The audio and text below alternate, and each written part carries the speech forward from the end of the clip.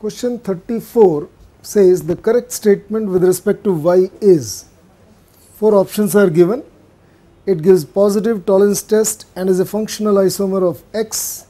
It gives positive tolerance test and is a geometrical isomer of X. It gives positive iodoform test and is a functional isomer of X. And the last option is it gives positive iodoform test and is a geometrical isomer of X. Now this pertains to scheme 2. The alkyne N, when treated with sodamide removes the acidic hydrogen, the hydrogen attached to sp hybridized carbon as well as the hydrogen attached to the adjacent carbon atom to the sp hybridized carbon. When the dianion reacts with this reactant, the sp3 hybridized carbanion being more nucleophilic than sp hybridized carbanion, this carbanion attacks at this carbon atom removing Br minus. Nucleophilic substitution takes place. Hydronium ion under mild conditions provides hydrogen ion. So this sp hybridized carbon again picks up the proton. Hydrogen in presence of palladized charcoal reduces alkyne to alkane. The chromium trioxide oxidizes secondary alcohol to ketone, finally giving rise to the product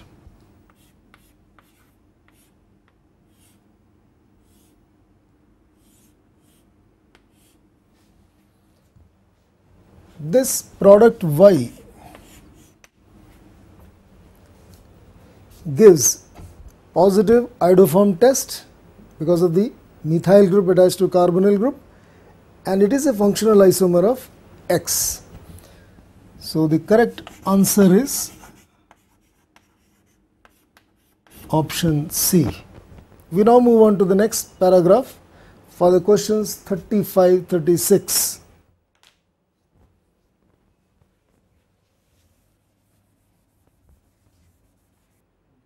The next paragraph for questions 35 and 36 says there is a metal ion M1 which reacts with excess of Q, reagent Q, to give a tetrahedral complex, and with excess of reagent R it gives square planar complex. There is another metal ion M2 with excess of Q it gives tetrahedral complex as well as with excess of R gives tetrahedral complex. The metal ion M2 reacts with reagent S in stoichiometric amount to give white precipitate which dissolves in excess of the reagent S. So this is the scheme of the paragraph. Based on this, question 35 says M1, Q and R respectively are. 4 options are given. The metal ion M1 is nickel ion,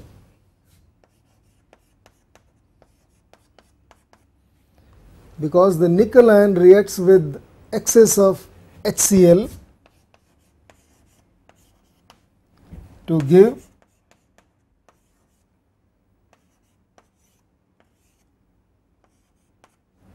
tetrachloronickelate ion.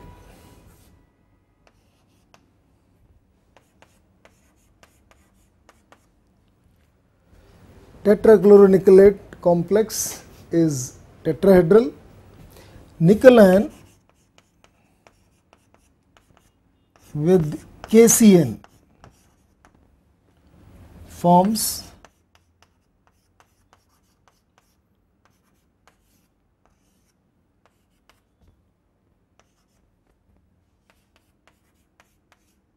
tetracyanonickelate ion, which is square planar. So the given reactions justify that metal M1 is nickel ion. Metal M2, because it gives tetrahedral complex, whether it reacts with HCl or KCN, it must be zinc ion. So metal ion M2 must be zinc ion. The next question pertains to the reagent S.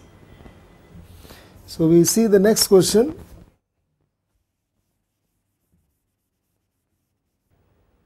Next question 36 says the reagent S is, 4 options are given: K4FeCN6, disodium hydrogen phosphate, potassium chromate and potassium hydroxide. Since we have seen zinc ion forms tetrahedral complex with HCl as well as KCN, zinc ion with KOH will form white precipitate of zinc hydroxide, which dissolves in excess of KOH. So the reagent S must be KOH.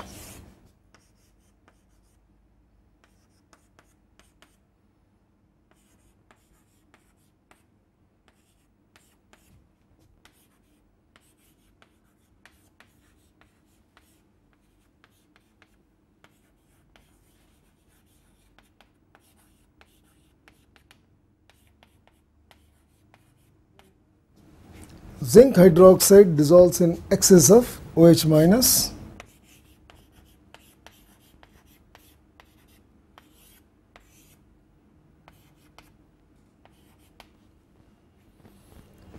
So the correct answer for question 36 is option D.